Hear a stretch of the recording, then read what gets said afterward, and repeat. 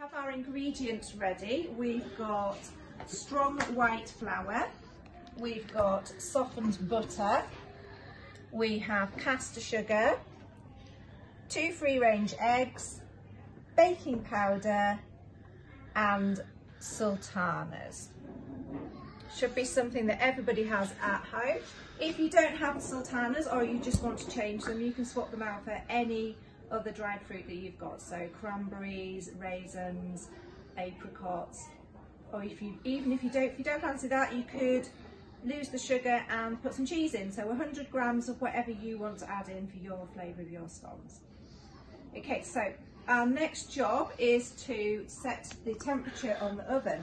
So our recipe says we need to set the oven to 200 degrees Celsius.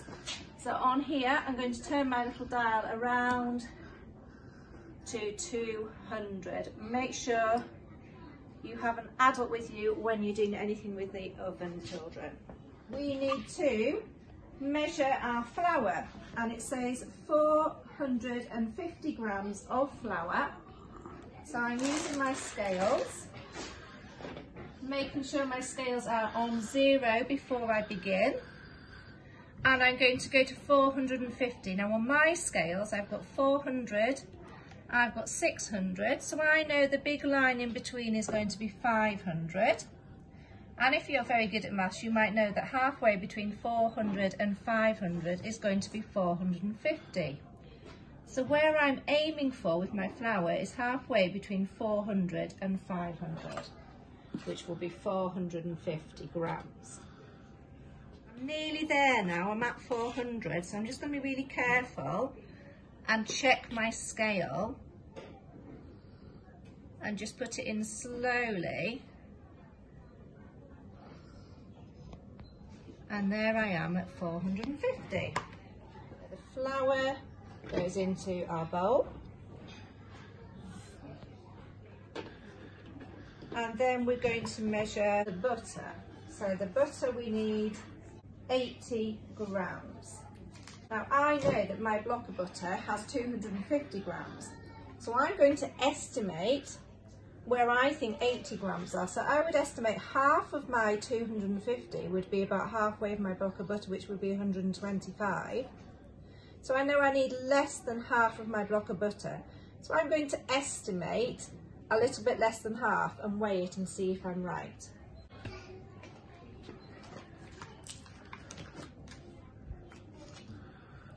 So on my scales, again, they're definitely at 0 before I begin. I can see I've got 200 grams here, so I know this next dark line between 0 and 200 is 100. And I know that my little tiny lines go up in 25 grams. So 25, 50, 75, 100. So I'm looking for it to go just past the third little tiny line. I'm a little bit short, so my estimate wasn't quite right. So I'm just going to put a little bit more into. Okay, so I can see now that that has just gone past the 75 grams, and I'm quite happy that that is around 80 grams. You might have a digital scales at home, so it might be that yours look a little bit different. Whichever you have will be fine. So I'm going to add the butter to the flour. It says that I need to rub the butter and the flour together with my fingers to create a breadcrumb-like mixture. So when I'm doing this, I'm squeezing the butter between my fingers with the flour. So lifting it up with butter and flour in my fingers together, and I'm rubbing it between my fingers. I bet that feels very nice. It does feel very nice. I love the feeling of flour.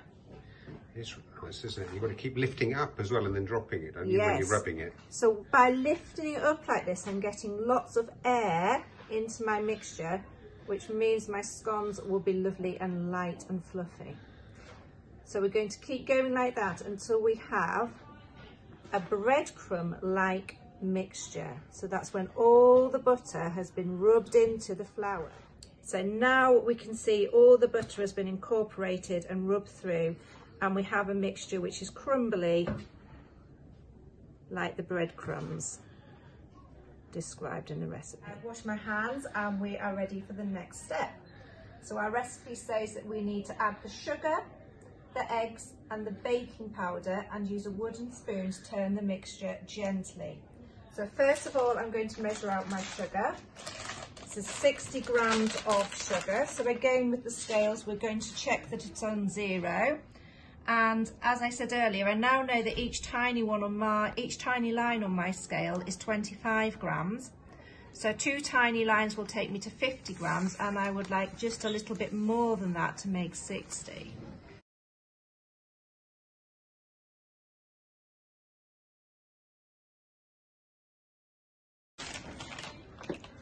Add my sugar. Our next ingredient is baking powder, and this recipe needs 5 teaspoons. I'm using measuring teaspoons here, and I'm going to lever them off with my finger so that I know that I've got an exact measurement. The baking powder is going to make our scones rise, make them nice and light and fluffy, and it's really important that we use an accurate amount when we're measuring this. So that's 2.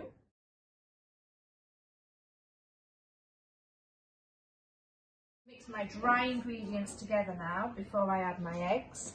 And I'm leaving a little well in the middle. This is just a hole in the middle where the eggs are going to be cracked into. We ask for 2 eggs. So we're going to put 2 eggs. Little trick, if we crack 2 eggs together, only one will crack. I wonder which one will crack. It's that one. This one hasn't cracked.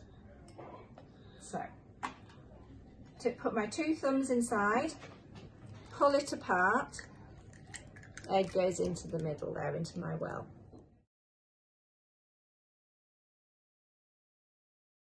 So I've made sure I've got no eggshell in there now.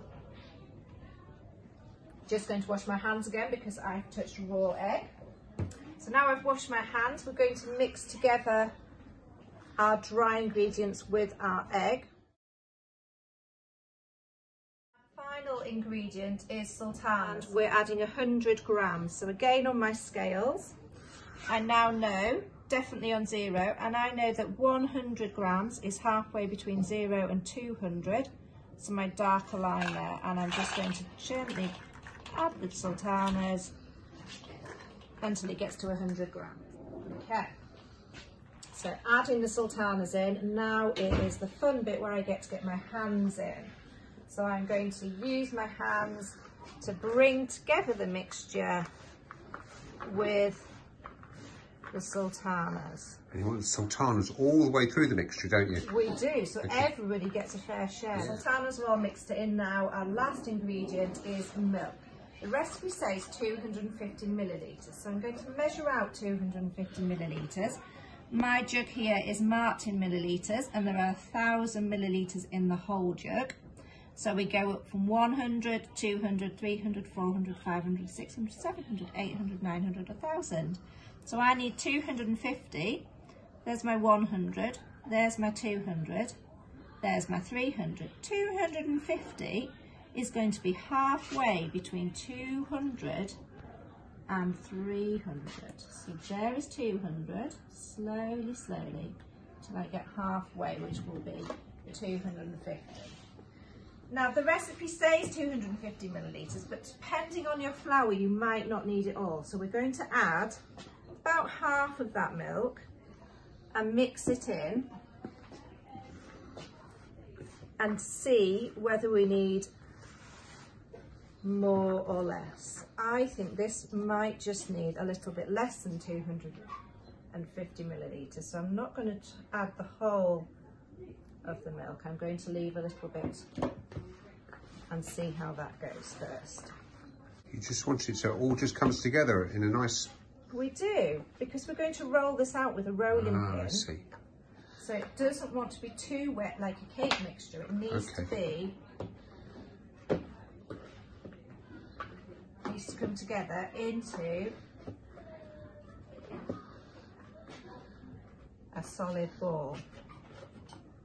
Great. Okay. Okay, so next we're going to flour our surface and turn the dough out onto the table. So I've popped my dough onto the table with some flour. I'm also going to add a little bit of flour to my rolling pin and on top of the dough, just to make sure it doesn't stick. And we're going to roll from the centre out, centre back. Then we're going to turn our dough 90 degrees from the centre, rolling out again, from the centre, rolling back.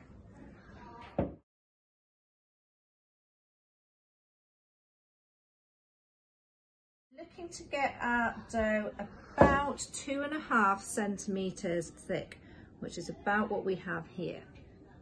Then we get our cutter and we're going to place the cutter, try and place it near the edge of your dough to get as many scones out of one roll as possible. Press down, lift it up, we can just pop one round on the baking tray just like that. We'll carry on doing the same thing until we've used up our dough. Also, right now, I've noticed my ring is getting a little bit sticky. So if I dip it in the flour, I get a little bit of flour around there, it won't stick as much the next time I do it. And it's just a little trick.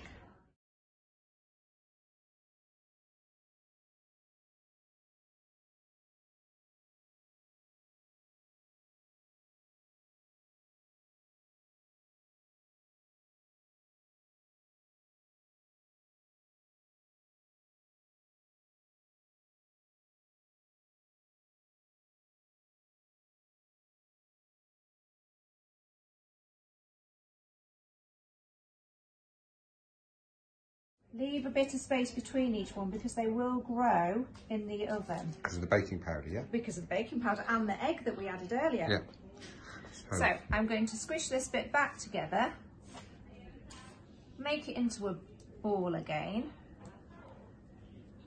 and I might just add a bit more flour to my board and to my dough just to stop it sticking again. So this time there's only a small amount, so I don't need to roll it as much as I did the first time. So again, try and make it around the same depth. And I think I might just get through 2 or 3, let's see.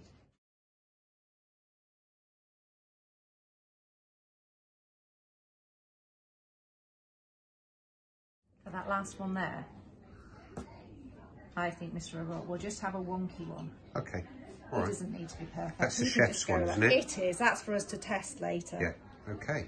All right guys, so then our last step is to pop it into the oven. Okay, so my oven is nice and hot because we popped it on before we began. I've got my oven gloves on, really important that we use them because the oven is going to be really hot. And I've got Mr. O'Rourke to supervise me, but you need to make sure you've got a grown-up with you at home because we don't want anyone getting burnt fingers. Because when you open that oven door, it's very hot, isn't it? It is. So when I open that oven door, I can feel the heat coming off it. So using my oven gloves, popping it in, closing it up, and we need to pop those in the oven for 15 minutes. We'll keep an eye on them. We're going to be looking through the glass door there just to see when they're golden and risen and ready. Minutes are up. Let's have a look. Again, oven gloves on. It is going to be really hot in there. This is probably a job for grown-ups who don't want to be burning your fingers. So opening up, having a look there. This is very exciting. To wow. Perfect. They look lovely, don't they? That. So I'm going to pop these onto a cooling tray and they're going to need to cool for a few minutes before we touch them. They look fantastic, Mrs. Corse. So I really look forward to seeing what creations you can imagine, and please do send in your pictures. I look forward to seeing them.